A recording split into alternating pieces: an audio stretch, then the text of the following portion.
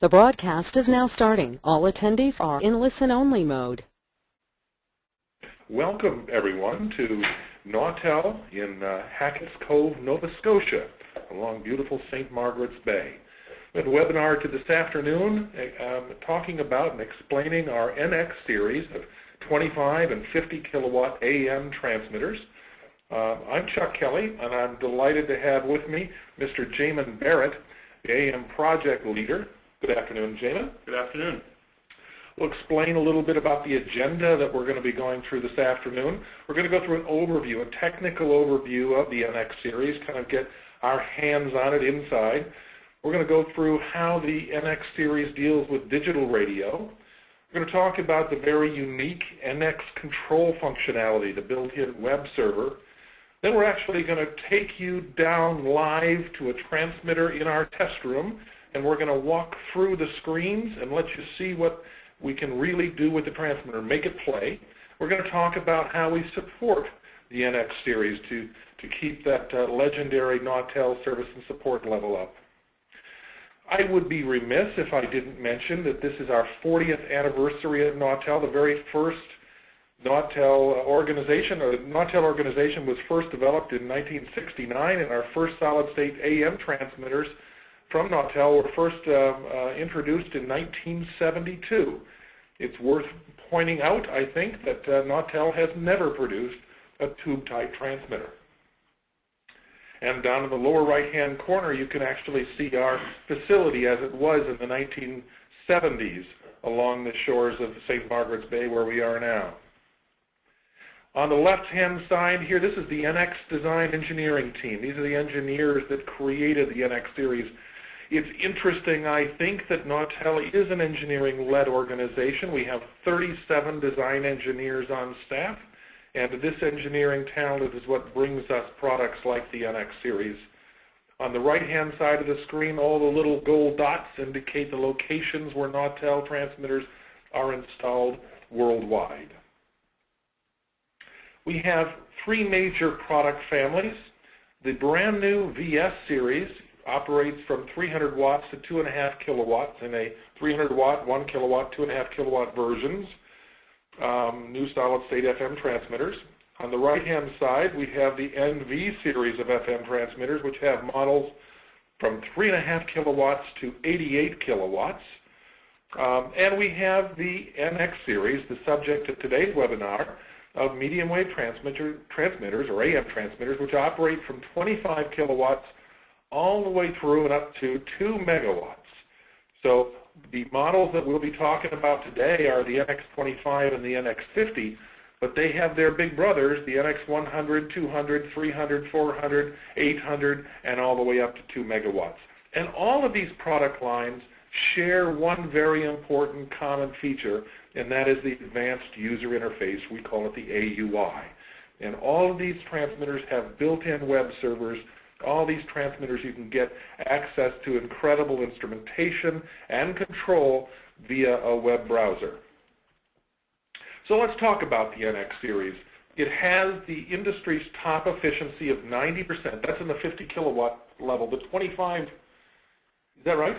The 25 kilowatt transmitter is a little bit closer to 88% efficient. Yeah. Okay. And the higher power transmitters are all 90%. That's correct.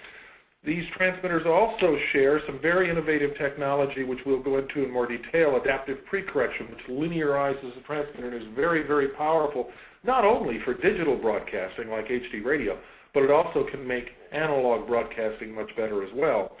The transmitters include RF and audio spectrum analyzers.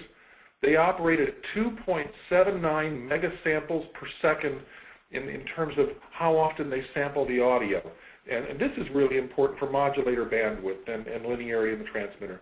They have an intuitive touchscreen interface, which you'll experience. They're ultra compact, very small. You can see here the specifications of the NX50. This is also the same size as the NX25. The NX25 actually is in the same box, and you can see how very small. This is all there is. There's no other part to this transmitter, no other external transformer cabinets or anything like that. In the NX25 and the NX50, this is the actual size of the transmitter. That's right. It's quite small. Okay. Looking also from a digital standpoint, All of the NX series transmitters are designed and optimized for HD radio, also optimized for DRM for that matter, but HD radio is in use in this hemisphere most of the time. This is how the NX series looks internally. Now actually these drawings are NX100, so we'd only have 20 of these modules that are in here at the moment. These bottom 20 wouldn't be there if in the 50 kilowatt. And in the 20 kilowatt, you'd only have the top row of modules. That's correct. It leaves room to install the power transformer below the modules, and that's where the transformer would fit. Right. Up above here, you can see where the output network is located. And you can see here on the back side, you can see where the capacitors are mounted for the output network. And then you can see the various power supply components in the back of the rack down here. And then the NX50 and 25, the power transformer itself is located in this area in the center of the back of the rack, on the bottom. This is the block diagram of the NX50. Jamin, would you like to walk through that? Sure. Okay, so we'll just start with the audio inputs. They're fed into the main control card, which is the interface card, as well as the interface card for the customers and for the system itself. Attached to the interface card, the exciters are attached. There's communication with the exciters and the other modules within the transmitter. Those exciters will produce the PDM and the RF drive signals that will drive the power modules. Also interfaced with the main interface card is the TCP/IP web server control. So for your remote control, some of the things that we'll be showing you today, which include the remote interface with the transmitter where you can view the AUI remotely, that is over that TCP/IP connection. There is an optional GPS interface with the main card to allow you to lock your carrier frequency to a GPS source. So that is interfaced with the main control card as well. So if we follow on through the control card with the mod drive and the RF drive signals, those are distributed. There are some buffer cards, and those get distributed and transmitted or sent to the power modules over an RS422 connection. The power modules themselves, in an NX25 there would be 10, in an NX50 there would be 20 2.5 kilowatt broadband power modules. Those power modules are then combined via a series combiner. Any power module that is to be disabled or brought out of service is done so by shorting out a relay in that series combiner. So those are hot pluggable. They are hot pluggable, so live you can disable a module and remove it and reinstall another. The series combiner is then used to feed the output matching network and the filtering for the harmonics. That is a dual T output network with a shunt third harmonic notch in the second T. As far as the power for the system, the AC power, there is a mains transformer. The secondary of the transformer is a phase controller, which is used for slowly phasing up on turn on to eliminate as much of the inrush as possible. From there is a choke input filter, so there's a choke with a reservoir capacitor bank, which you saw earlier and you'll see some more pictures of soon. And that is used to generate our 400-volt bus. So one interesting thing that we can do because of the phase controlling is we can allow for a very broad range of AC inputs without damage to the transmitter, much more than the traditional plus or minus 10%. We're comfortable with plus or minus 30%. So there's a much broader range of AC inputs that can be tolerated by our system. Something else I will just point out quickly is the low voltage power supplies, the RF drive, the fan, the controller power supplies. Those are all off the secondary of the mains transformer, which again provides isolation from any transients that mains might incur at the site, yielding a much more reliable, robust operation. And they are all redundant. All of the low voltage power supplies are redundant. And auto switching, that's correct. Okay, very good.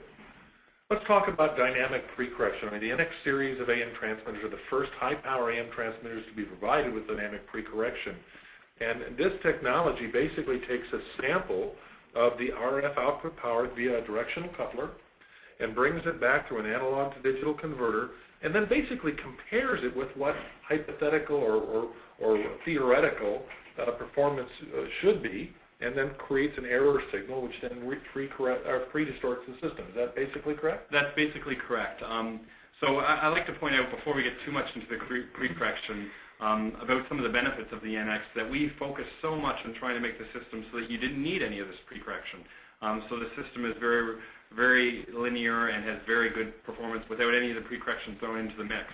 But then we start to look at the pre-correction, and like Chuck just said, there is a directional coupler, so we've got voltage and current samples that we can then use to do things to compare against the ideal signal, whether it's the envelope. So when we're thinking of the modulator bandwidth is a very important part of trying to get good digital operation. And in order to get that good digital operation, to get recombination, you need a very flat response throughout the modulator bandwidth. So what we can do is we take samples of the signal, and we know what the level is supposed to be, and if it's being attenuated, we can actually boost it. Or if it's being boosted somewhat, we can attenuate it. And the same thing with the group delay when it comes to the envelope equalization. If there is a group delay that's getting applied, so the signal is getting delayed at higher frequencies, we can then insert an advance to get rid of that and try and get a flat response as far as group delay and spectrum. And then the same thing for the AM to AM and AM to PM correction.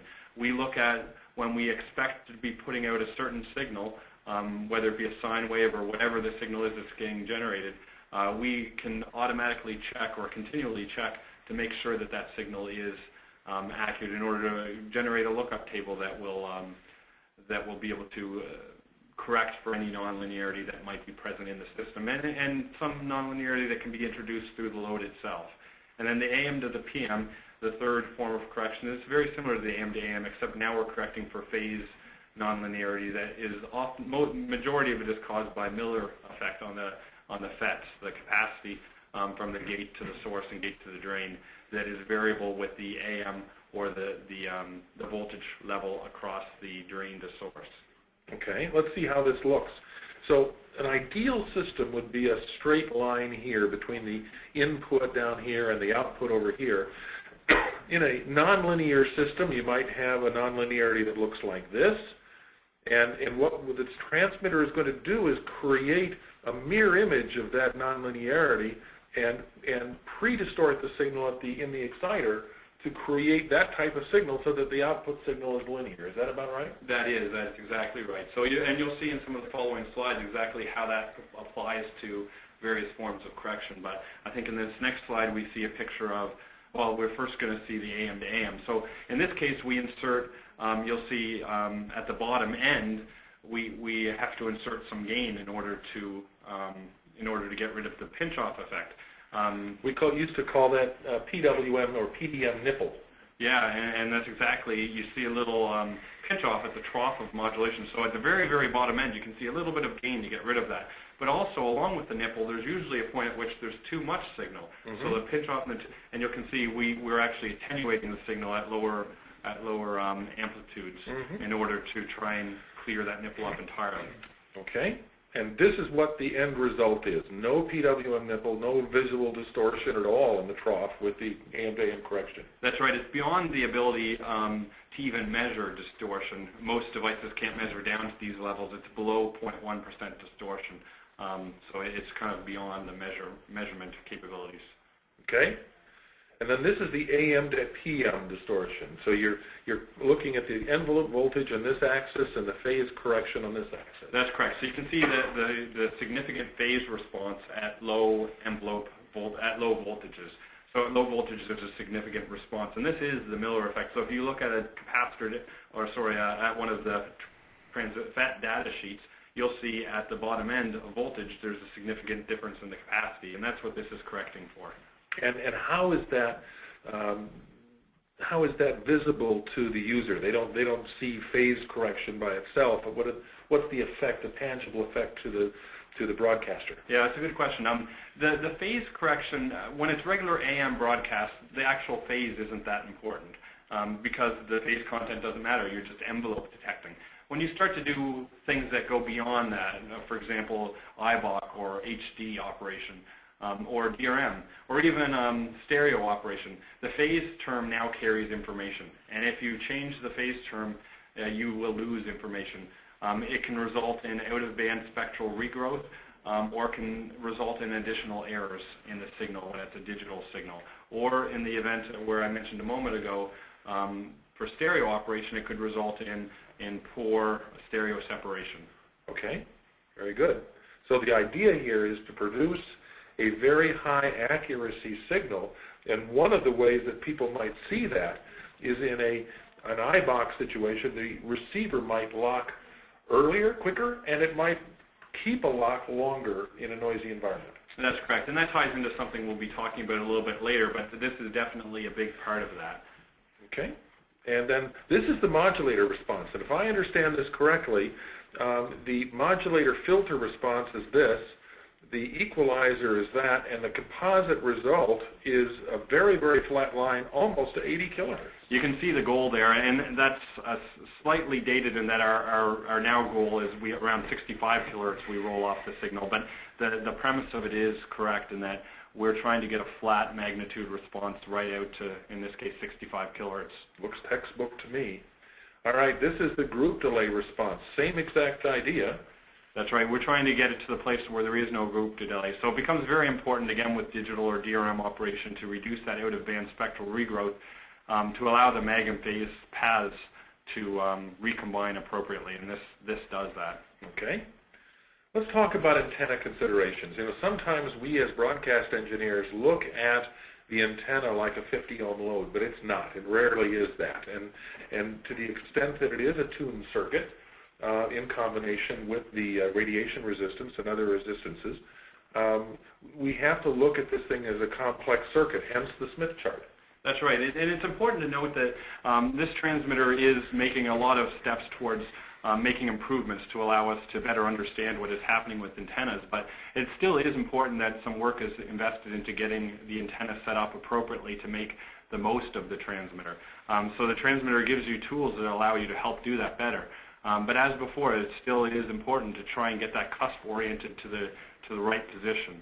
And you can see on the bottom there the cusp orientation. The appropriate orientation, as far as textbooks is concerned, is oriented to the 9 o'clock or to a parallel tuned load. Because we are a voltage sources drive parallel tuned loads. That's the best load for them.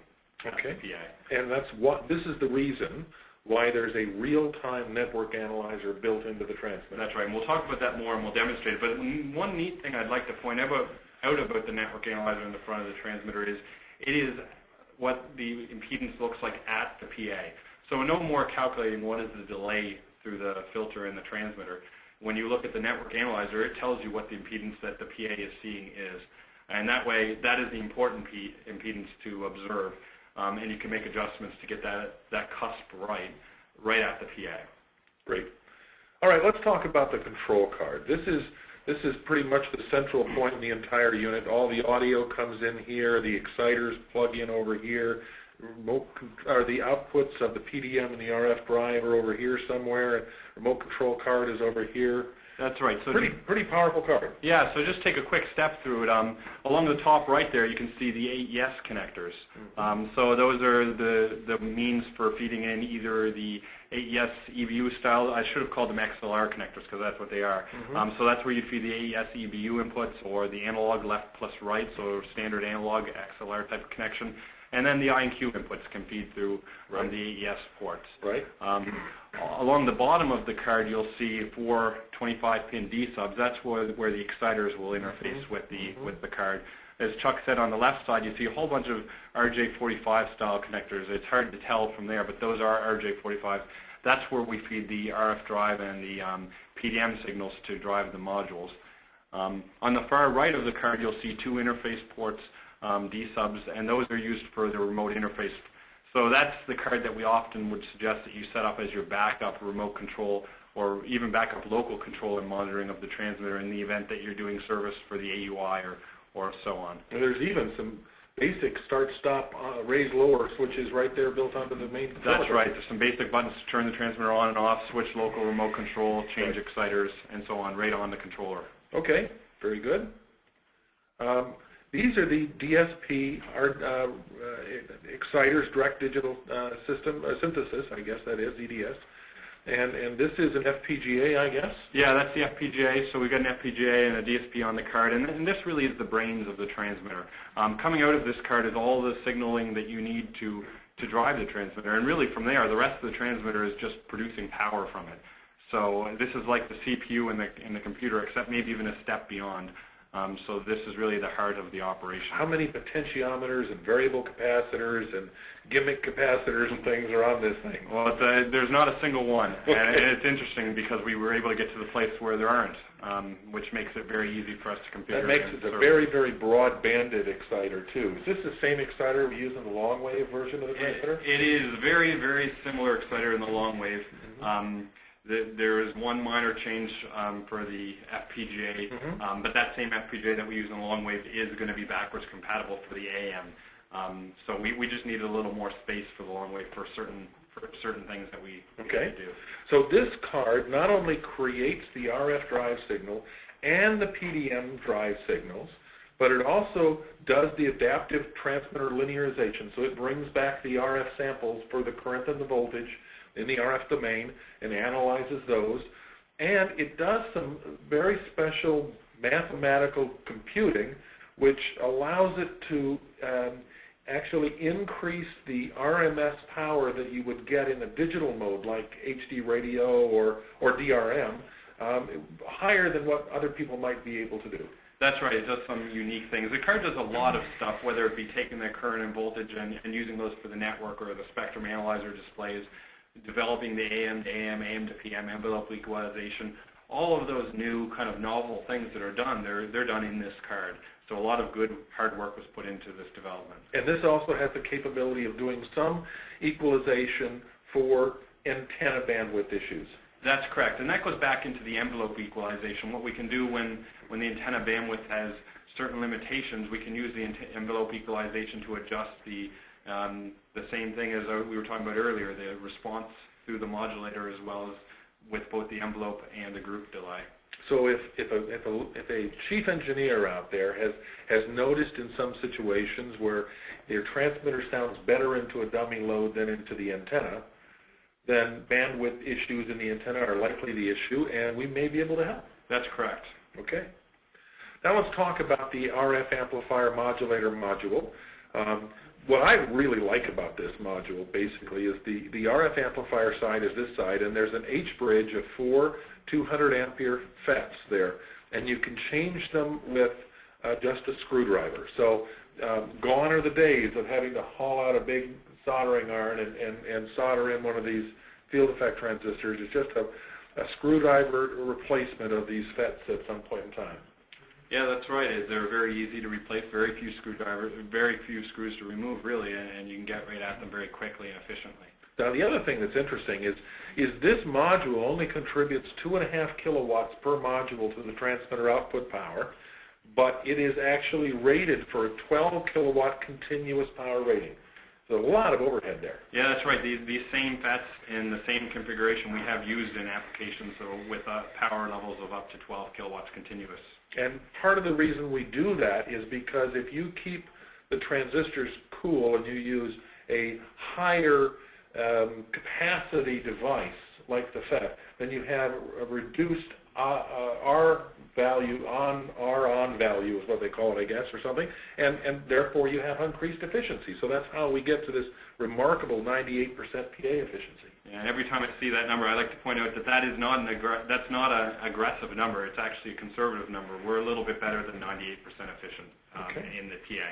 And on this side over here is the modulator, and we'll go into a schematic diagram and show you what that looks like. So here's the RF amplifier stage. We've got the four field effect transistors that I mentioned here, here, here, and here, and they're arranged in a classic H bridge, and the RF power is taken off by a transformer on the output of the H bridge. And all 4 drive signals come directly from the exciter card. That's correct. Okay. Now the modulator, we've mentioned that the NX series uses 9-phase PDM, and that 9 phases means that each of the phases are offset 360 divided by 9 degrees, and as a result, there's a lot of cancellation of the noise that would typically be created by the samples, and as a result of this 9 phases, the modulator filter can be very gentle and still have excellent out-of-band performance. That's correct. And you can see in this one module there are 3 phases, and that's how it's arranged. There's 3 in each module, and then modules beside each other will be 40 degrees out of phase so you'll see it'll add up to 9 phases after you've run through 3 modules. So then these 3 phases are 120 degrees out of phase relative to each other. That's correct. And what that does is it allows us to not have to worry about the fundamental PDM. We just have to start worrying about canceling the 3F PDM and 9F PDM. So within the module where you might have needed notch filters or tighter bandwidth filters, those can go away. And those are a large part of the problem when you get looking into things like group delay or roll-off considerations, and it provides a much more broad bandwidth modulator filter design. So this goes back to your comment earlier on that the transmitter was designed to be maximally linear, and then we added the adaptive pre-correction. That's right. Just doing one or the other would be a Band-Aid, and it wouldn't really be a full solution. So we believe that we've kind of started from the ground up and built something that can provide unsurpassed performance. Great. Okay. Let's look at the module from the side.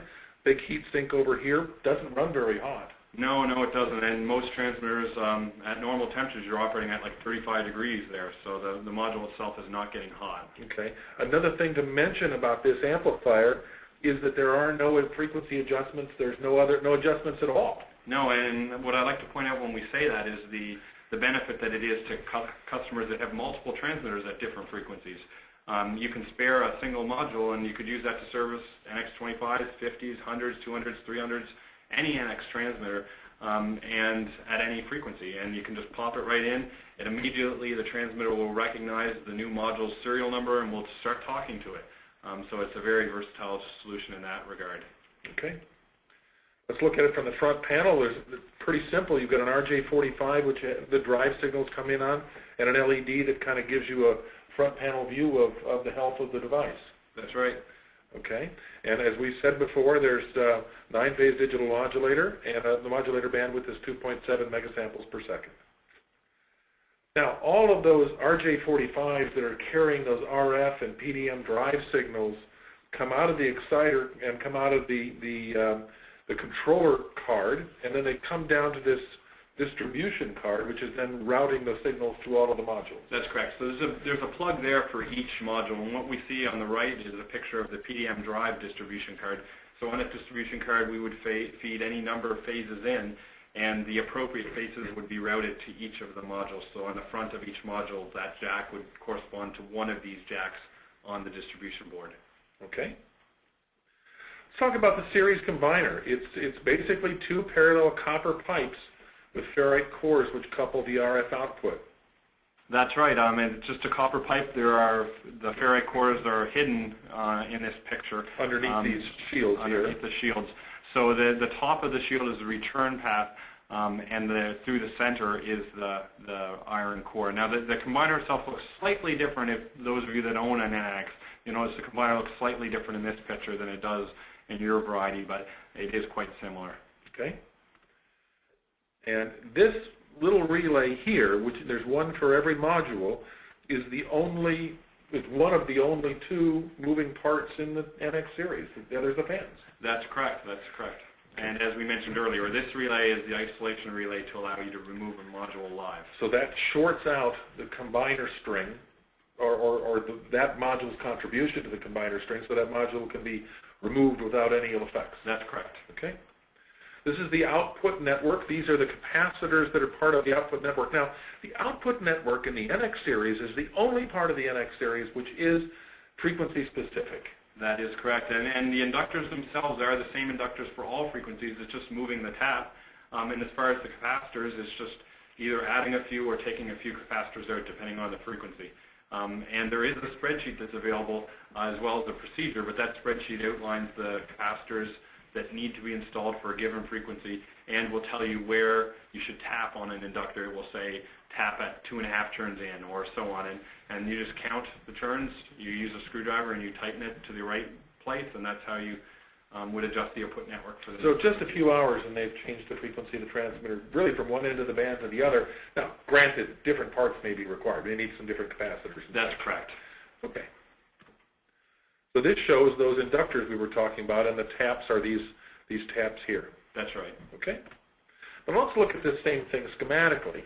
Here are the PAs, and then there's the combiner system, and this is really a pipe, really. It's not really a secondary to transformer, although it really acts like one. That's right. And then this is the output network right here, which is the twin T output network that you mentioned. Now, the thing that I find really cool about this is this, from this view, looking at how hard we try to protect the transmitter from lightning.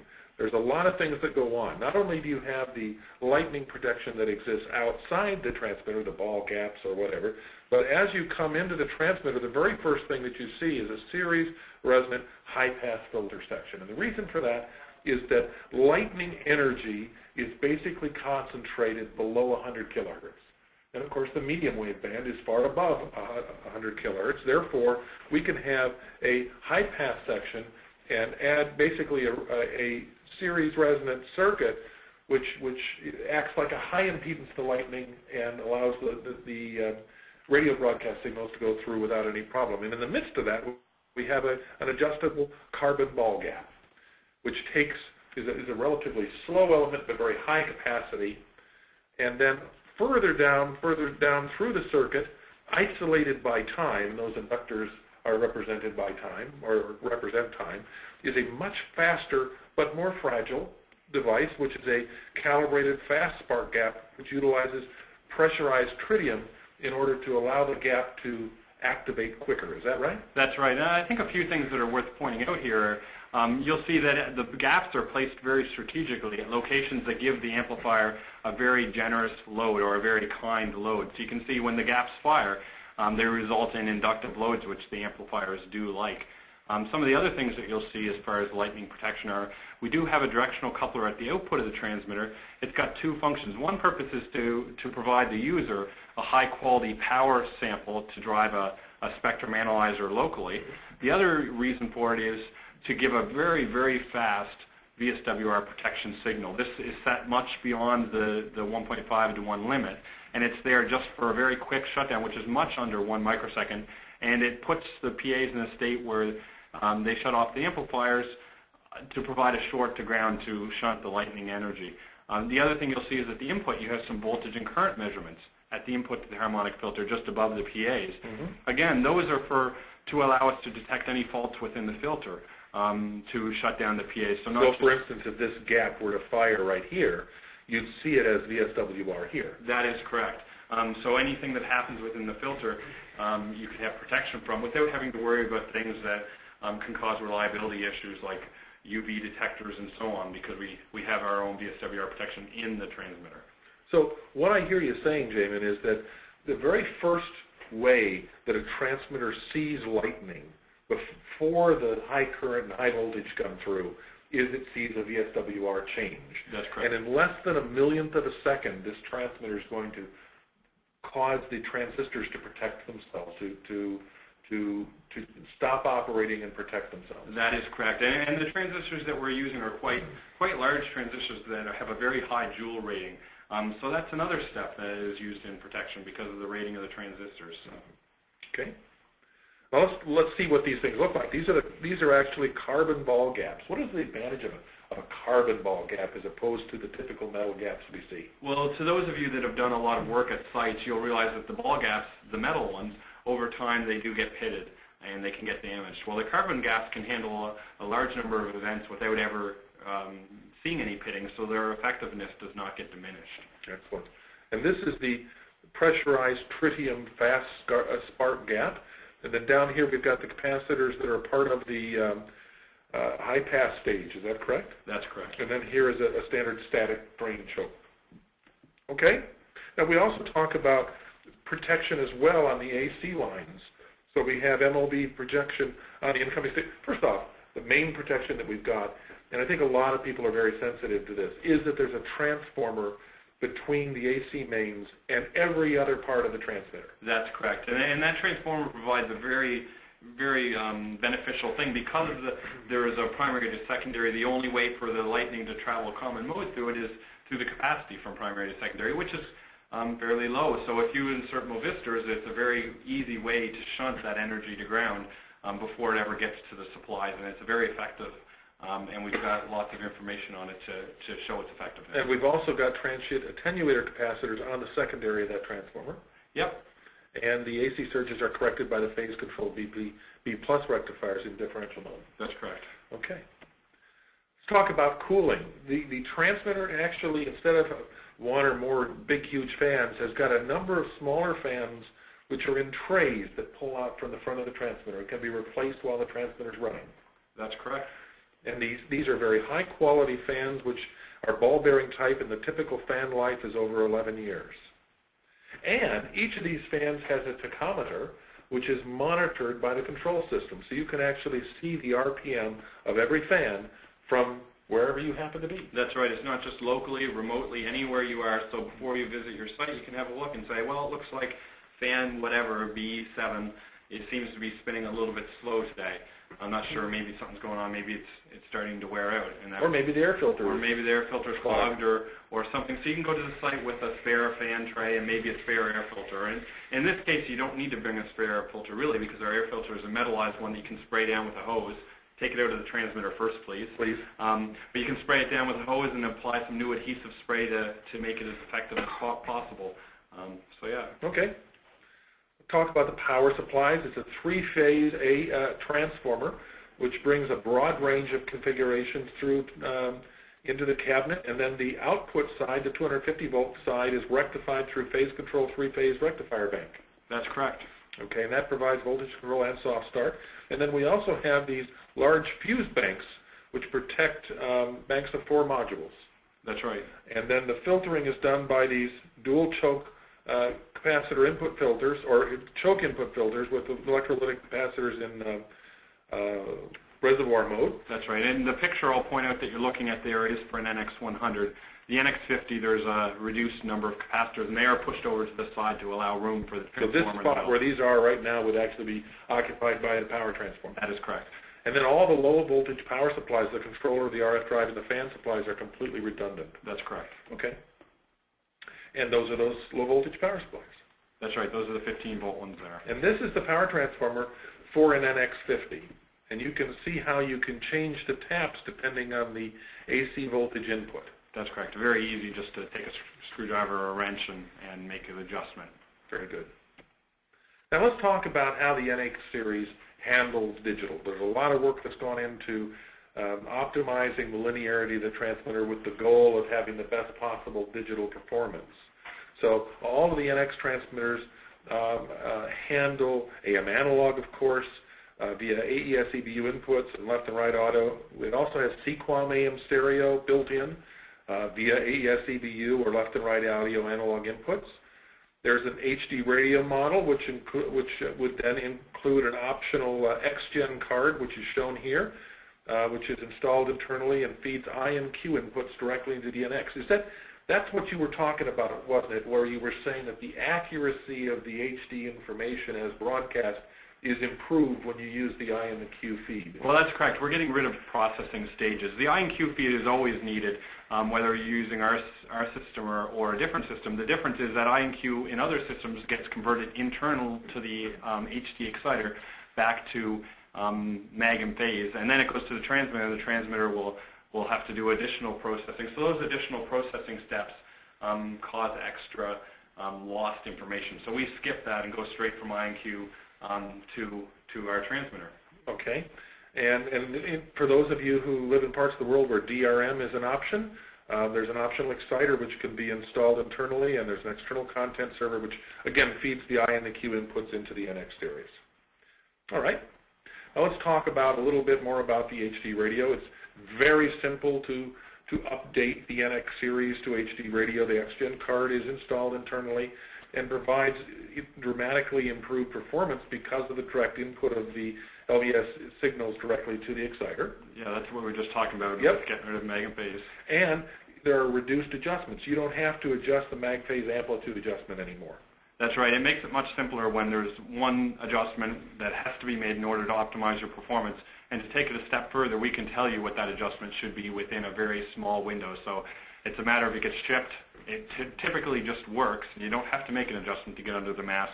And if you do, it takes less than a minute just to pop the number up a little bit or down a little bit. And look at the onboard spectrum analyzer. It's interesting because the screen where you make the meg phase adjustments in the transmitter, where you specify the delay, in that same screen it gives you a power display spectrum analyzer so you can see the results right away, right in front of you. Makes it simple. And then this is the Exporter Plus, which is the other part that's required, and this takes your audio inputs and feeds the transmitter. That's correct. Those audio inputs will feed your XGen card, and the XGen will then produce the I&Q signals. All right. Let's talk about the control aspects of the NX series.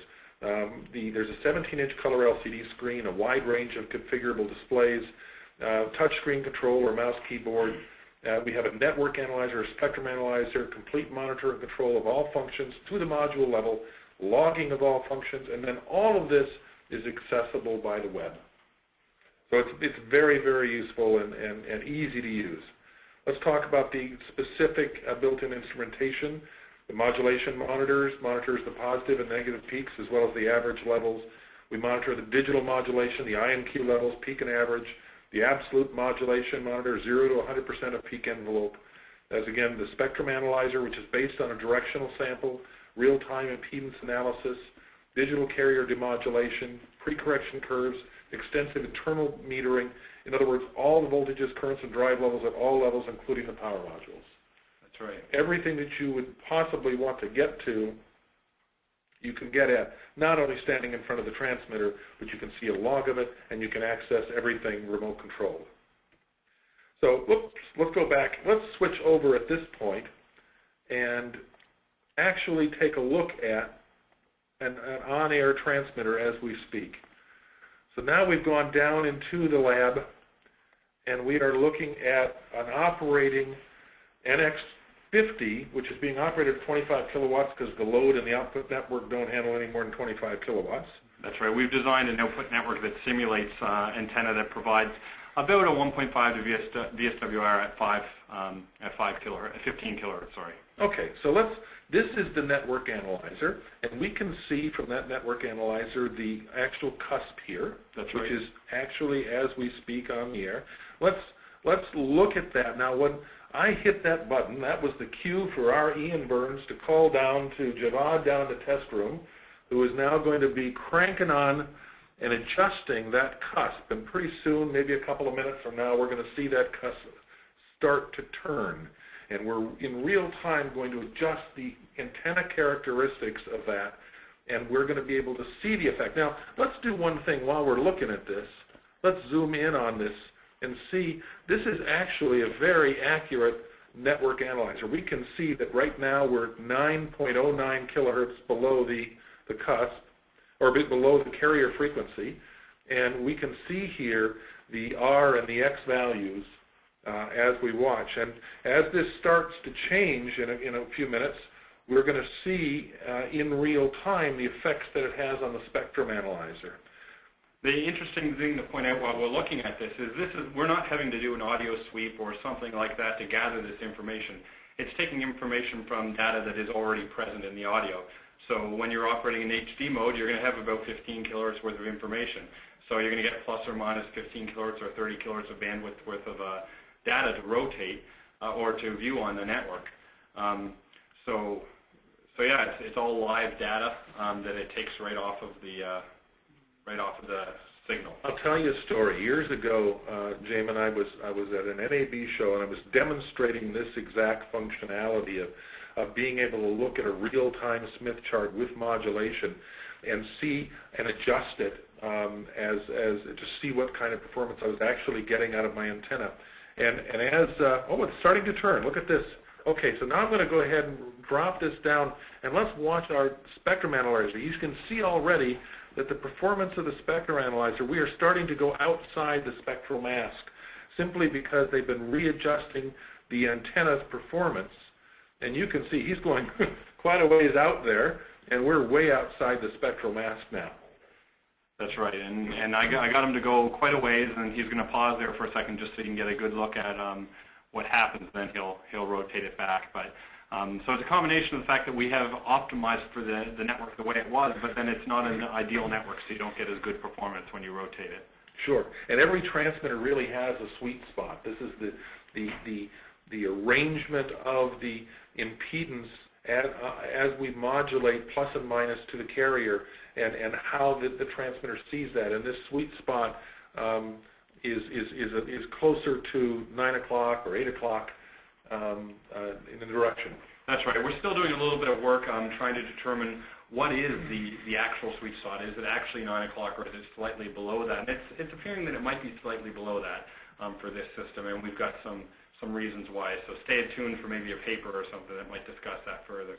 You can see here now we've returned that to the normal position, and now we are, as we would expect, to be way below the spectrum mask. That's right. Okay. One more thing I wanted to show here, and let's see if I can bring this up. We actually have a constellation view in here. Is this going to work as I bring it up? You're going to have to jump through. See, we're on subcarrier number 1, which is so okay. There's a Yep. All right. So now you can see, and correct me if I'm wrong. If you haven't seen a constellation view before, a better signal is the dots are closer to each other. That's right. It's not a big fuzzy ball; it's a small fuzzy ball. It's less likely to have an error. Okay. Okay. So that's what we. And if we were to spin the cusp again, you might see these start to fan out a little bit. And you would. And if you hit plus a few times there, you'll see the QPSK carriers where they're hot this 64 signals rather than 4. But okay. How far do I have to go out? You have to go around 15 or so, 20. Okay. I forget which carrier it is. It's out there a little bit. Okay. This is pretty advanced test equipment. We're actually demodulating the digital. Go. Yep. No, yep. Okay. We're actually demodulating the digital carriers to see this. That's right. Yeah. That's right. Pretty cool. So this isn't the signal going out. This is the signal being picked up at the output of the transmitter and being fed back in. One more thing I wanted to talk about, and it probably doesn't have too much application in some ways, but it does in others. We have a built-in scheduler in the transmitter, and what that scheduler allows you to do is to change presets based on a time of day and even a time of year.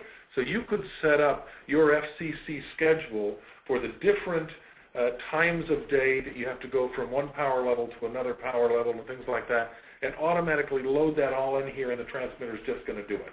That's right. So that's kind of cool having that built in. Okay, and over here on the right-hand side, we've actually chosen some meters from the broad range of meters that we can look at. One of the things I've always enjoyed doing is this screen. This screen allows me to see the status of each of the, let's see here. Let's turn it back on there. Did I turn that? Well, I turned off a module, didn't I? Right. How about that? Okay. So if you click on that same screen again, yeah. And just click up at the cubes, you can see all 20 cubes. That's what I was looking for. Okay, so that's the status, the voltage, the current, the PDM duty cycle, the low voltage supplies, temperature, fans, all that for all of the modules in the transmitter at the same time. That's right. It's a very good health summary where you can see that everything's working as expected. Probably wouldn't want to look at that on my smartphone. It might fill it up. Okay. So this is how we choose which meters we're looking at over here on the right-hand side.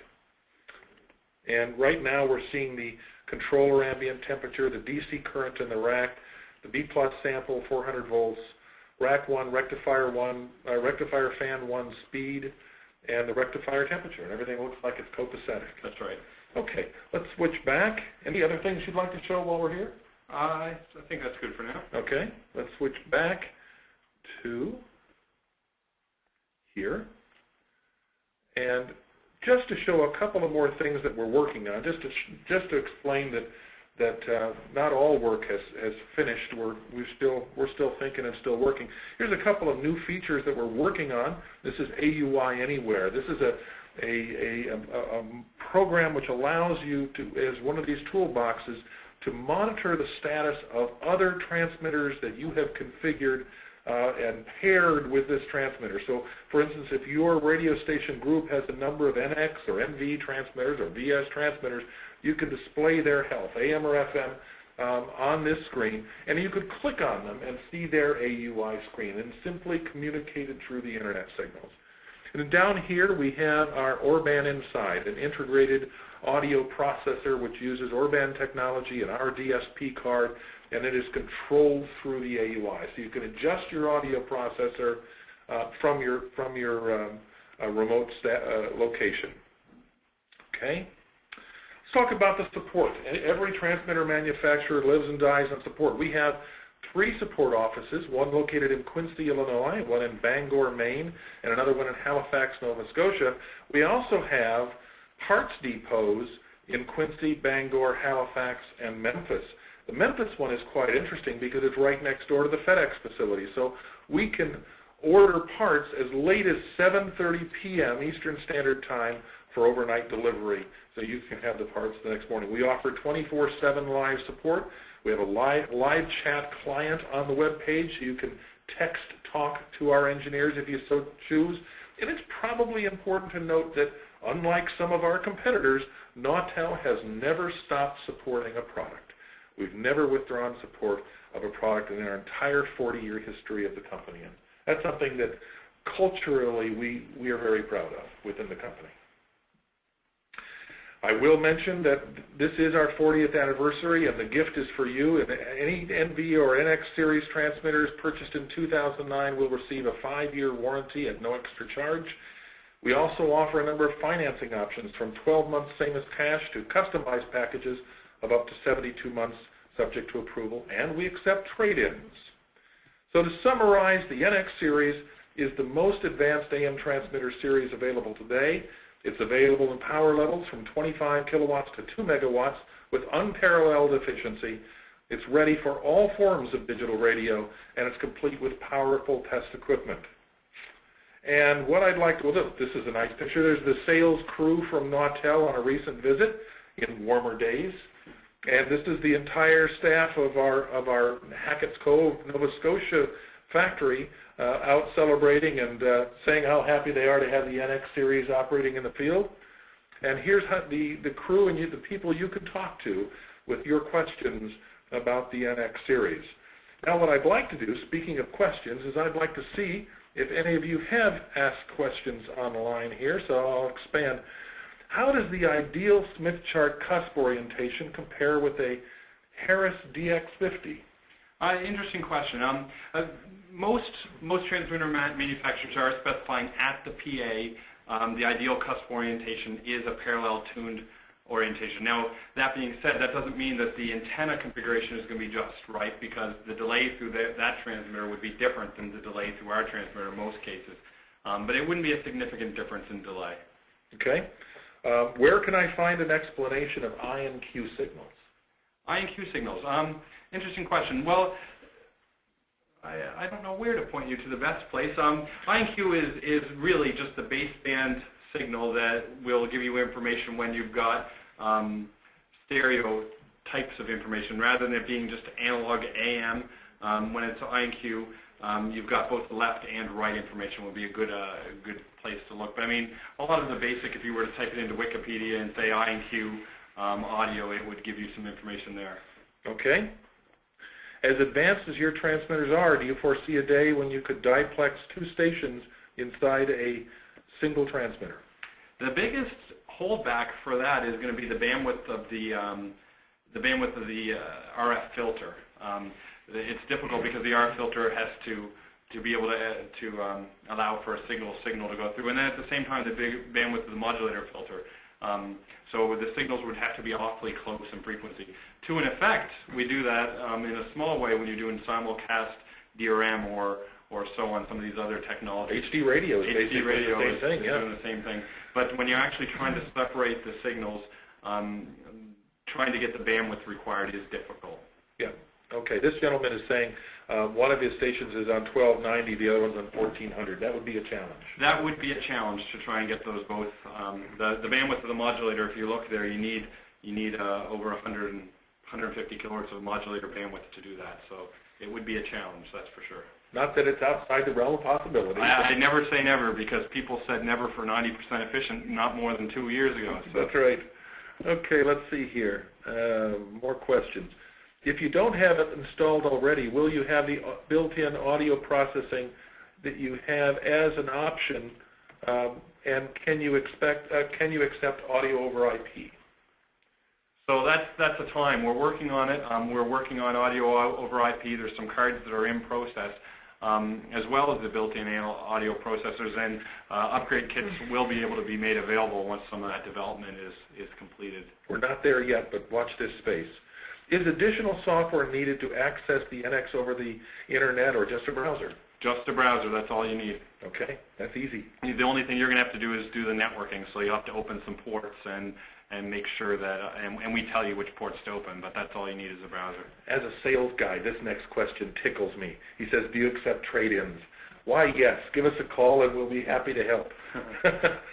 How about plans for transmitters with lower output level than 25 kilowatts? In the works. We're thinking about it now, so it's the big question is really, I mean, if these things like 17-inch LCD screens and all these things are not cheap, and it's easy to design. It's not easy. It's possible to design them into very high power transmitters. There's a lot of other costs associated with it, but you get to a relatively low price, low power transmitter. It's harder to add all those overhead features in there and still be cost effective.